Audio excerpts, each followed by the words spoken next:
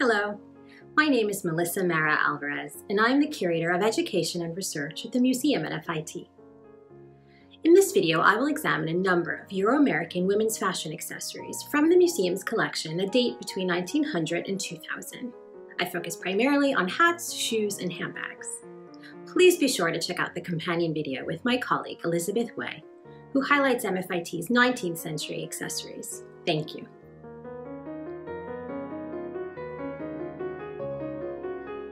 Throughout the 20th century, women's fashion accessories played a vital role in expressing a personal, fashionable identity. However, these items also communicated larger ideas relating to class, gender, modernity, race, and sexuality amid a rapidly changing 20th century society. So then how have fashion accessories changed during this time? And what do these stylistic changes reveal about women's roles in society? Let's have a look. The term New Woman was a term introduced at the close of the 19th century. It was used to refer to the woman who enjoyed a new level of independence, challenging traditions with both her lifestyle and her dress. Her fashion included menswear-inspired tailored garments, practical leather boots, and straw boater hats. The New Woman worked, cycled, and played sports. Her age, class, race, and ethnicity varied, and her sartorial style accommodated her various pursuits. In spite of this trend toward sartorial simplicity at the turn of the century, elaborate styles prevailed. This was evident in the popularity of intricate lace lingerie dresses worn with accompanying accessories as formal day wear. Hats in particular became the most prominent feature of women's fashion. Massive displays of ribbons, flowers, and plumes embellished women's hats, some of which reached up to 2 feet in diameter. At times, entire birds nested atop a stylish woman's head. The rarer the bird, the more valuable its feathers, and thus, the higher the status projected by the wearer. As a result, demand for feathers increased. Heron, egret, and osprey plumes were especially coveted millinery trims, and their high demand ultimately led to the endangerment of these species. Consequently, women's fashions, particularly those with feathered accessories, came under sharp criticism. This was highlighted in satirical illustrations with disdainful references to the dead bird-wearing gender or the woman behind the gun. World War I accelerated the changes to women's lifestyles that had begun at the turn of the century.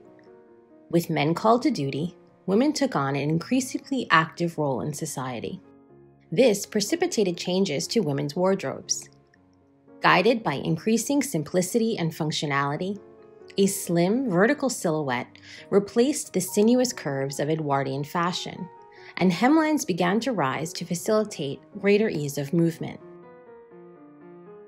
Although extravagance was considered distasteful during this period, women were still encouraged to look stylish.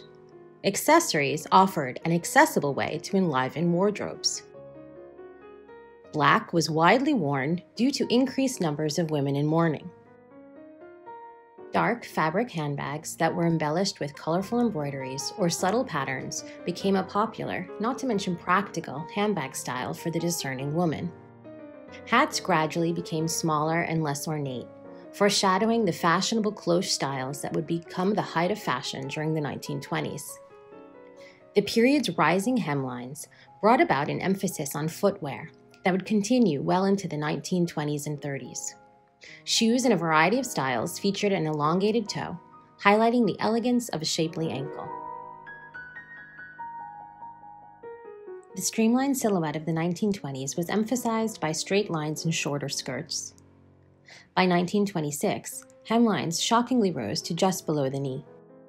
These simple silhouettes lent themselves to embellishment, and accessories became vital components of the new streamlined aesthetic. For the post-war flapper, the name for an independent woman who broke with social conventions, fashion accessories underscored her modern lifestyle. Items such as evening headbands, cigarette holders, bright feathered fans, beaded purses, and stylized compacts symbolized the flapper's freedom from social conventions and became potent symbols of her modernity. Some handbags were designed with coordinating compacts and cigarette cases, signaling the prominence of wearing makeup and smoking, practices previously considered improper for women. Hats, like the soft, low cloche style, hugged the skull and covered the forehead, enhancing the recent innovation of short, bobbed hairstyles. With hemlines at their highest heights, fanciful shoes with statement-making heels also became a symbol of the modern era. Brogues, Oxfords, and Spectators with low heels were widely worn during the day. However, T-strap styles also became popular. The shoe designer André Perugia gained a reputation for his experimental and luxurious styles during this period and continued creating innovative footwear into the 1960s. By the 1930s, fashion accessories favored abstraction, and striking geometric designs reflected a contemporary interest in Art Deco. Although gloves were an important fashion accessory throughout the 19th century, their importance began to decline by the 1960s. However, during the 1930s, gloves for day and evening still received attention from the fashion press. A luxurious evening pair by Chanel, or stylish gauntlet gloves from the Galeries Lafayette, a luxury department store in Paris, combined fashion with function. During the Great Depression, Hollywood had a significant influence on fashion and fashion accessories as people sought to escape in the cinema. Certain hat styles were popularized by actresses such as the slouch hat, made fashionable by Greta Garbo, and Marlene Dietrich's menswear-inspired fedoras. During this period of economic hardship, hats were versatile accessories that could alter the formality of an ensemble. Novel shapes, such as this turban-inspired bow design by milliner Lily Dachet, or this Robin Hood-style hat, expanded the range of fashionable looks. Historical revival styles, such as a heart-shaped brooch made to resemble a military medal, or a purse disguised as a muff, provided a sartorial escape. World War II created opportunities for women outside the home. Out of both necessity and patriotism, high numbers of women entered the workforce and joined the volunteer services, activities that altered their mode of dress. Rosie the Riveter boiler suits, for example, became a symbol of women's patriotic wartime contributions, and broad-shouldered suits became a wardrobe staple of the 1940s woman. Handbags, in particular, became essential daily items as increased numbers of women entered the workforce. Inspired by wartime messenger bags, handbags with deep pouches and shoulder straps were a practical alternative to clutches. Fashion accessories also served as effective propaganda during World War II. Items such as shoes and scarves exhibiting patriotic themes were morale boosters. Women looked to accessories to brighten the period's modest clothing and transition an outfit from day to evening. Accessories such as this whimsical brooch also became a playful way to personalize otherwise austere wartime fashion. During the war, shortages of material and strict rationing systems meant limited resources were available for fashion.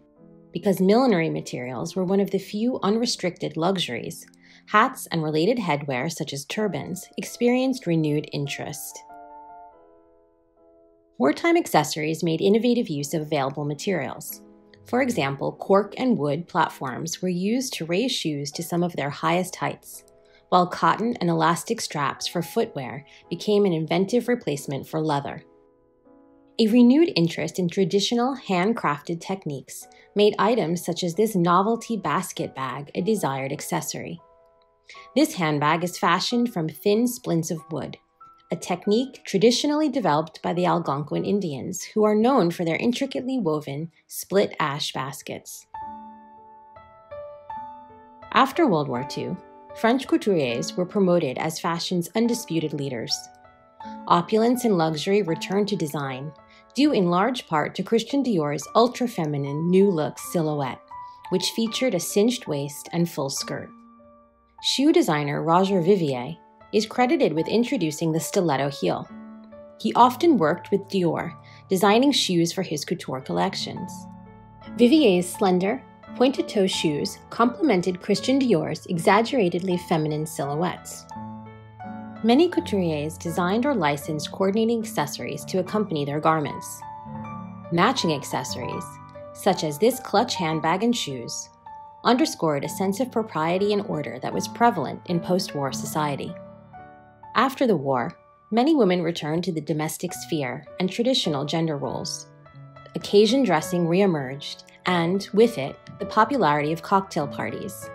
These were often held at home, and requisite accessories, such as hats and gloves, reinforced the formalities of a post-war society.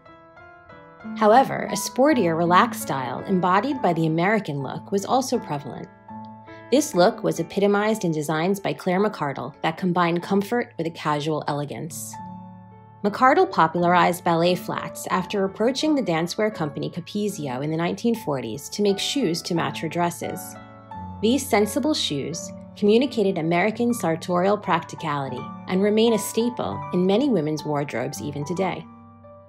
By the end of the decade, a minimalist aesthetic, which prioritized clean lines and geometric simplicity, inspired a number of inventive shoe designs. American designer Beth Levine, designing under her husband's name, took a minimalist approach to footwear to new extremes with these shoes that anchored to the wearer's feet with only adhesive pads. By the 1960s, a burgeoning teenage culture blossomed into the youthquake revolution that influenced fashion. British designer Mary Quant's London look targeted the young adult market with miniskirt styles that became emblematic of the youth culture. A number of boutiques catered to youth-oriented style tribes like the Mods, who found sartorial liberation in items such as bright opaque tights and colorful patent leather flats.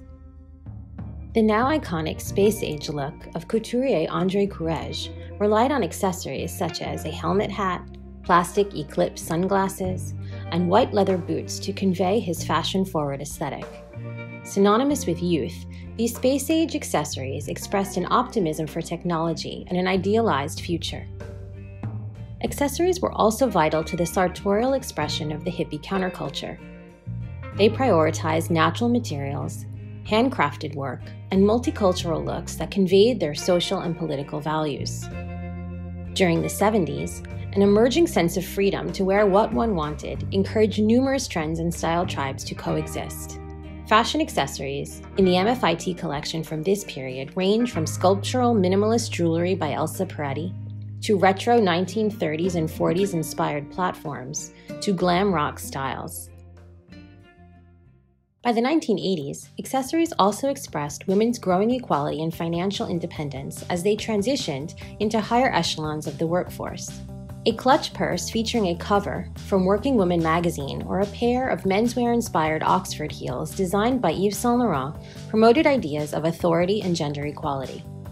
The 1980s was a decade that saw designer labels grow in power and influence. Paired with the decade's power suits, a handbag from a luxury label such as Gucci, or a pair of heels by Charles Jourdan, served as prominent symbols of success that could convey a woman's financial independence. Designer accessories became a conspicuous way to flaunt an aspirational lifestyle. Handbags, such as Judith Lieber's rhinestone-encrusted Minaudières, were, according to one socialite, big enough to accommodate a lipstick, a comb, and a $100 bill.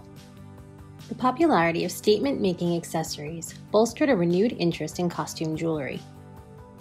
The importance of jewelry during the 1980s is highlighted in this sequin top by Bill Blass, embroidered with trompe-l'oeil strands of pearls. The reference pays homage to costume jewelry styles popularized by Gabrielle Coco Chanel. Sunglasses were a new must-have accessory, as hidden eyes became an essential part of conveying 1980s glamour. Designers were quick to promote their own unique styles, such as this pair by Patrick Kelly, accented with playing dice. Hats and fanciful headwear became audacious fashion statements. British milliner Stephen Jones gained a reputation for his inventive hats through his association with the New Romantics, a 1980s music-oriented subculture that encouraged an escapist, gender-fluid, dressed-up aesthetic. As the decade wore on, a host of youth-oriented style tribes influenced fashion. In fact, fashion accessories were both an accessible and visible way to proclaim group allegiance to a particular tribe. A pair of quirky denim boots, for example, could express eccentric new wave style, just as a pair of sturdy Doc Martens were emblematic of 90s grunge. Within hip-hop culture, fashion accessories such as gold chains, hats, and sneakers were integral to personalizing a look. As hip-hop gained mainstream popularity in the 1990s, these styles were appropriated by high fashion designers such as Karl Lagerfeld and Manolo Blahnik, who offered aspirational accessories that were coveted by many. With the emergence of the internet, a worldwide consciousness developed. The 1990s emphasis on multiculturalism was expressed by an eclectic mix of worldly styles, as designers were influenced by a wide range of cultures outside the Euro-American sphere.